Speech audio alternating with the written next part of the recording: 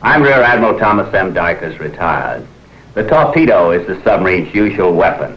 With the long, deadly fishnet tubes, a sub can aim at and strike a distant target. But our undersea fleet during World War II wasn't limited to fighting with torpedoes.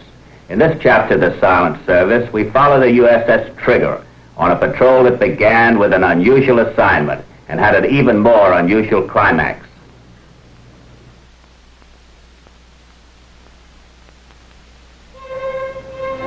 Pearl Harbor, busy nerve center of the Pacific Fleet. Here, Lieutenant Commander Roy S. Benson, captain of the Trigger, received orders for his submarine's third patrol. I'm afraid you're not going to like this one, Roy. I don't understand, sir. Well, this is sort of an unusual patrol. Maybe that isn't quite the right word. Let's call it a special patrol. Special? In what way? The Japanese shipping have been hugging the coast, heading for every cove to keep away from our submarines. Yes, sir. We've seen a lot of them do that. We've got to drive those ships back out into deep water where we can get at them. I'm all for that, but how do we do it? You'll be laying mines next trip, Roy. Mines? Not what you wanted, I know. But we don't know anything about laying mines. Few sub crews do. You'll get some practice before you go out. But why the Trigger, Captain? After that last patrol, not getting credit for the tanker, I'd hoped for something better. We have no choice, Roy. Your boat's ready for sea. The job has to be done. And to put it bluntly, we're finding ourselves running short of torpedoes. Oh, I guess I don't have any choice. I'm afraid not. Now, let me show you what has to be done.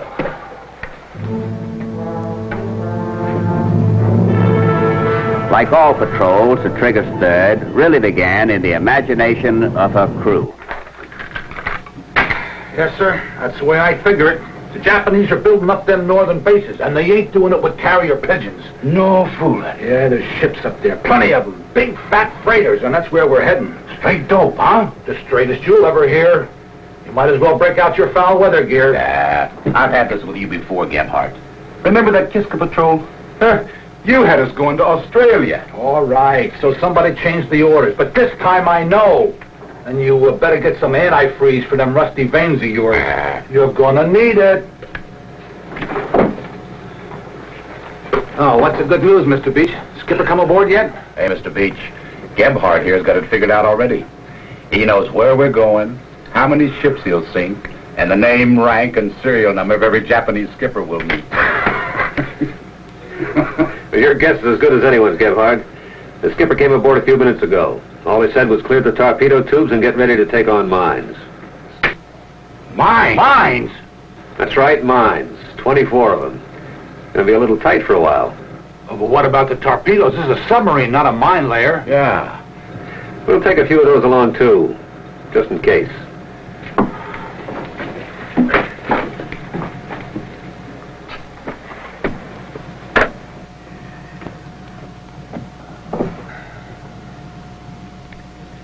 How's Honolulu?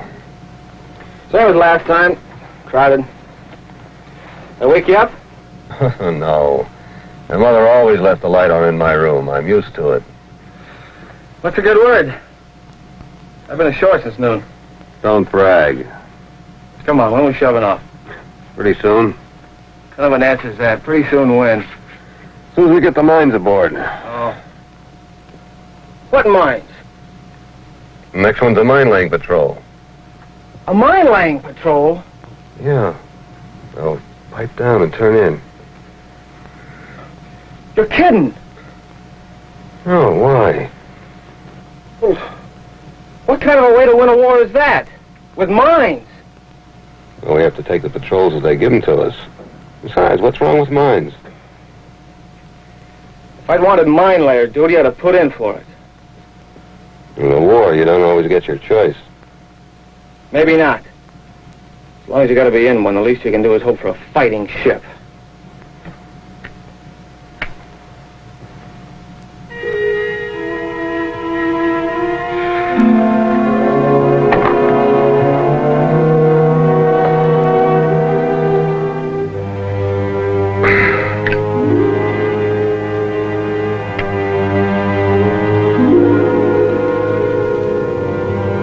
Trigger loaded her new weapons and got underway from Pearl Harbor on December 3rd, 1942.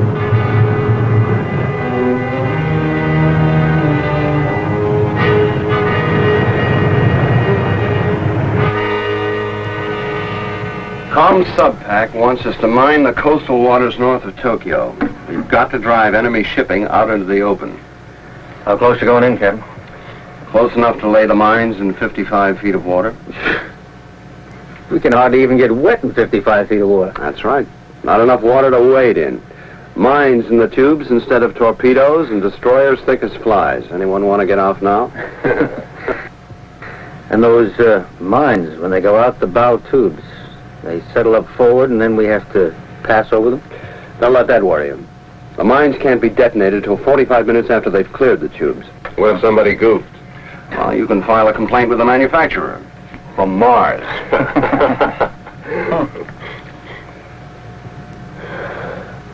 I know all of you wanted another torpedo shooting patrol, but there just aren't enough torpedoes to go around.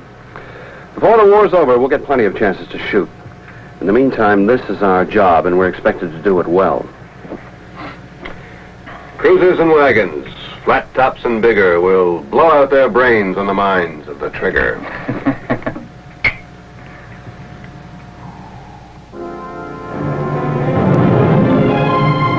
As the days passed, Trigger plowed on towards her assigned area, while below decks each man worked at new responsibilities.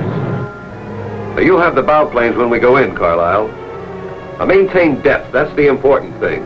It'll be shallow. And if you don't hold her at the ordered depth, we'll either be hitting bottom on top of our own mines or popping out on the surface.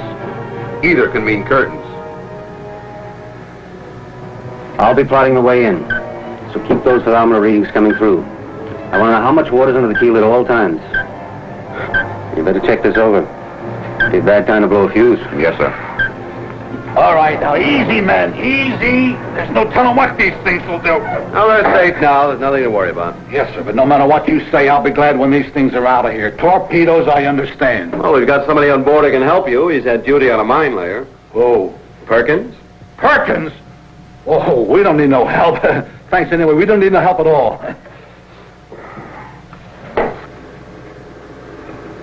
See, it's sort of a new type mine. Influence magnetic, it's called. See, it doesn't have to touch anything. Just the magnetic field around the ship sets it off and whammo! 1,100 pounds of torp under your keel.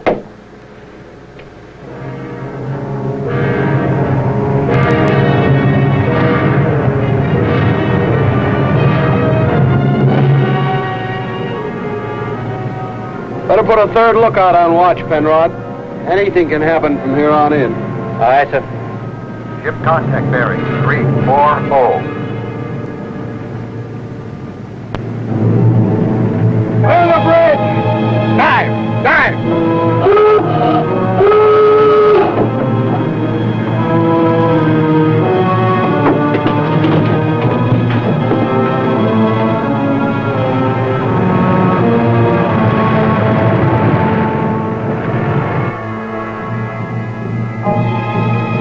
And me with no torpedoes in the tubes. Trigger stalked the contact. At Pearl Harbor, they would want to know the type of ship, her course, and even her intention, if possible. She's a freighter. Special gear on her well deck. Might be heading for truck.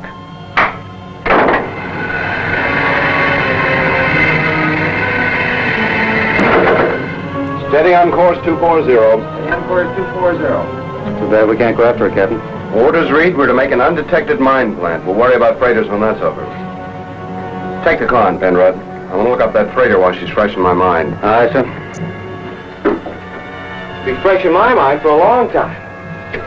But with this trigger, the safety's on.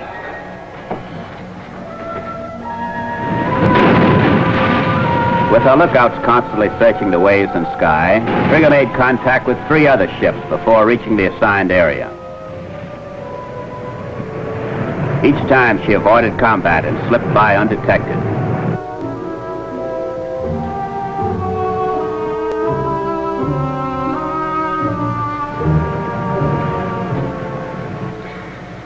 You know, times really haven't changed much. Huh? This book, it's about pirates. Oh, yeah? Yeah. You know, in a lot of ways, they were just like sub-skippers. How's that? Well, they had their choice of targets. They roamed around in their own area, and they picked off what they could. Just like us, huh? Oh, come on. Come off it, will you? 3 contacts in 2 days, and we ducked out on all of them. We're not ducking, and you know it. Amounts to the same thing. We just have a different kind of job to do this trip, that's all. Big deal. On December 21st, Trigger arrived at her assigned area. With the sea to conceal her, she moved in close to Nubosaki, north of Tokyo, and the captain planned the last step of his mission. This spot should do it. It's the 3rd freighter that's passed through there, and they've been hugging the coast like their lives depend on it. Don't they? Downscope.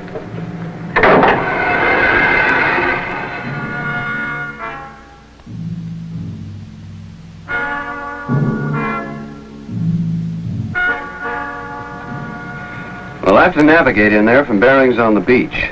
Daylight's out of the question, so we'll go in tonight. An awful big moon up there right now. We'll go in submerged. Submerged? Hardly enough water in there to float a rowboat.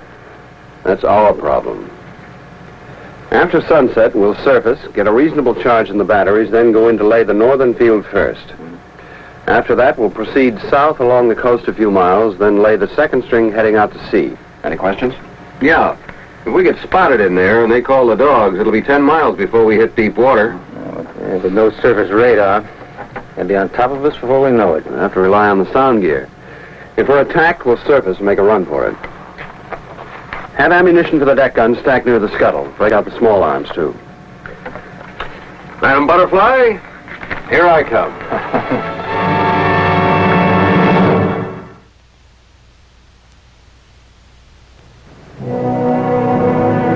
By 9 o'clock that night, the Trigger had the necessary charge in her batteries and slipped beneath the waves again to begin delivering her deadly cargo.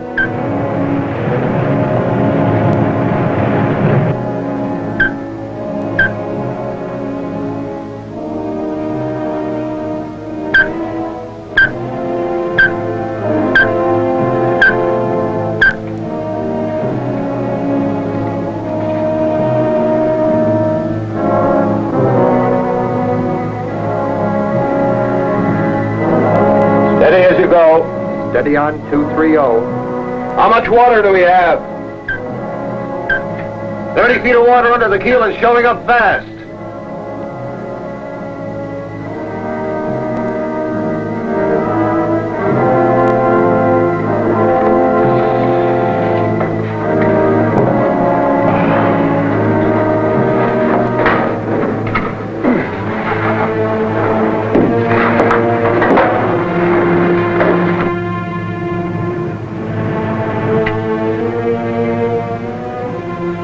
Right 10 degrees, Captain.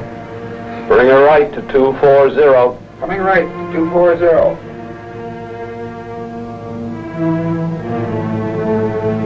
Almost time to lay the first group. Very well. Open the outer doors. Open the outer doors. Open outer doors, aye, aye.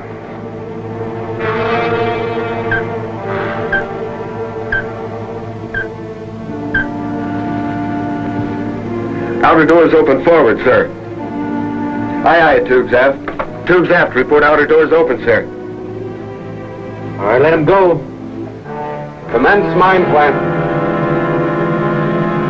Fire 1, fire 7. Fire 1, fire 7. Sounding. 23 feet. We should come left 10 degrees, Captain.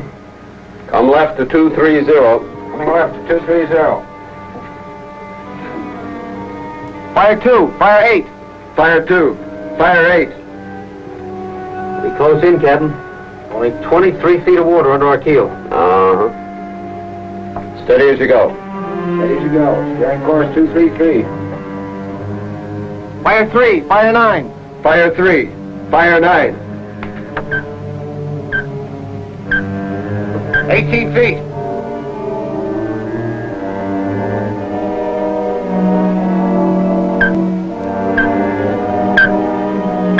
Feet. 14 feet. I have to have more speed. Can't hold the depth. All ahead, standard. All ahead, standard. Fire 4. Fire 10. Fire 4. Fire 10. Raise the sound head. Raise the sound head. Raise the sound head, aye, aye. Raise the sound head. I hope the skipper's got eyes in the back of his head. Now we can't even hear. Fire 5. Fire 5.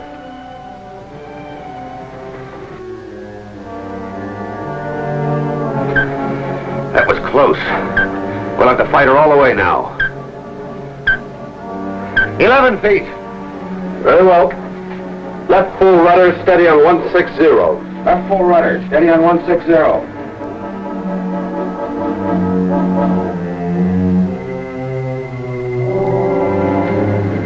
Secure the mine plant. We're through with the first string. Trigger worked her way carefully down the Japanese coast, then turned seaward to begin laying the second string of mines. Fire 4. Fire 8. Fire 4. Fire 8.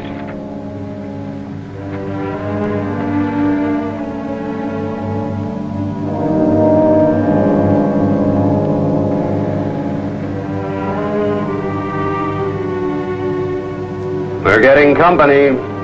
What is it, Captain? Looks like a freighter. Probably has an escort somewhere.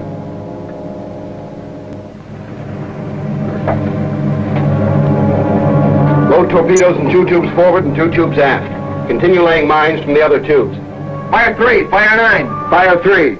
Fire 9. Load torpedoes in 2 tubes forward and 2 tubes aft. Continue laying mines from other tubes.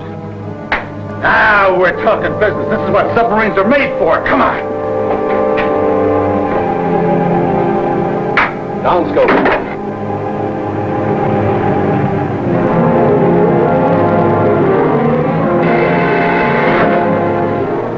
Well, with a little luck, we might slip out of here without being seen. I know I'd swap that look for 200 feet of water. Number 1 and 2 tubes ready forward. 7 and 8 ready aft. Very well. Upscope.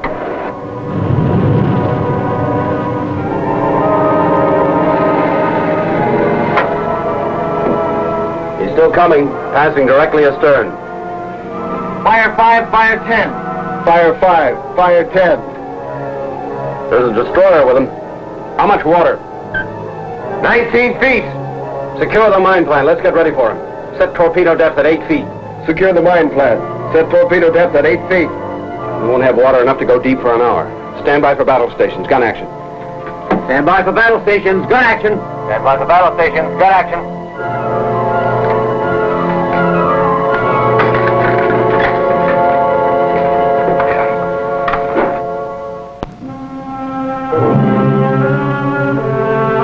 Bearing. Mark. 172. Range. Mark. 1050. Set. Downscope. Perfect for a stern shot, but we can't risk it yet. What about the destroyer? He's trailing. If they spot us, we'll fire at him first, then shift targets. Stern tubes ready, sir. Depth set at 8 feet. Very well.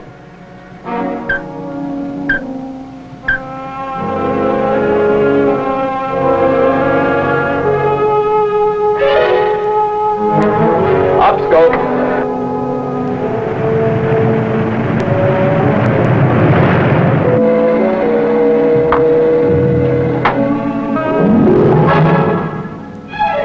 The destroyer's turning. Stand by aft. This is a shooting observation. Stand by aft. Angle on the bow, port 15. Bearing. Mark. 185. Range. Mark. 1090. Set.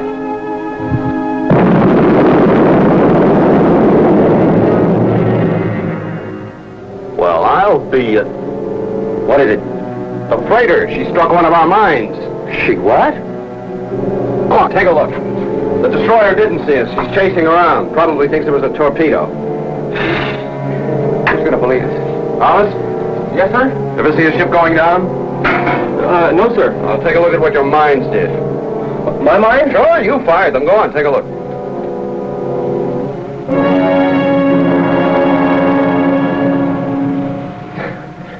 Thank you, sir. Down, Scout.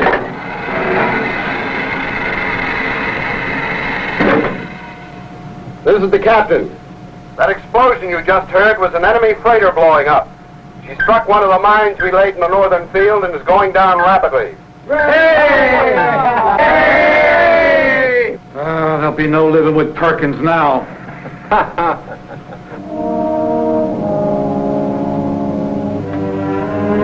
Trigger eluded pursuit and slipped quietly into the deep water, leaving an 8,400-ton freighter on the bottom. With the mine-laying accomplished, Trigger turned to the attack, the role she knew best.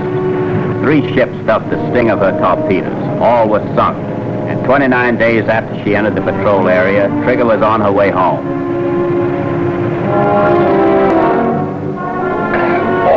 All right. So we sunk the ship with a mine. We sunk 3 more with torpedoes. What about that? Yeah, but where were you? What do you mean, where was I? I thought those fish all went out the stern tubes. The stern tube? Why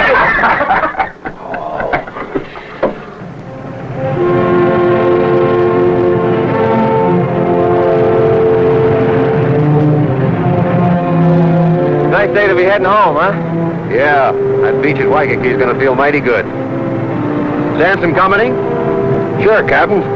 We're just figuring out how to spend our back pay. Morning, Thomas. Morning, sir.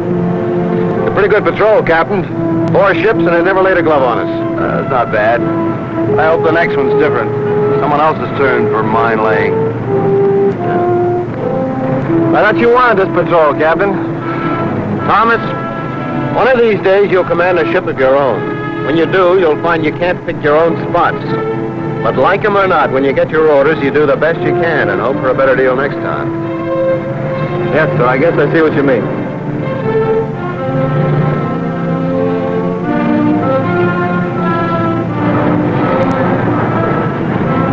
Thank you.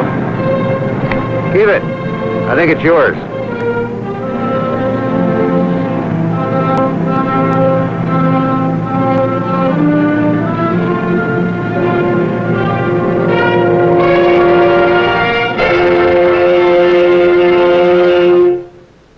I'll be back in a moment with my special guest.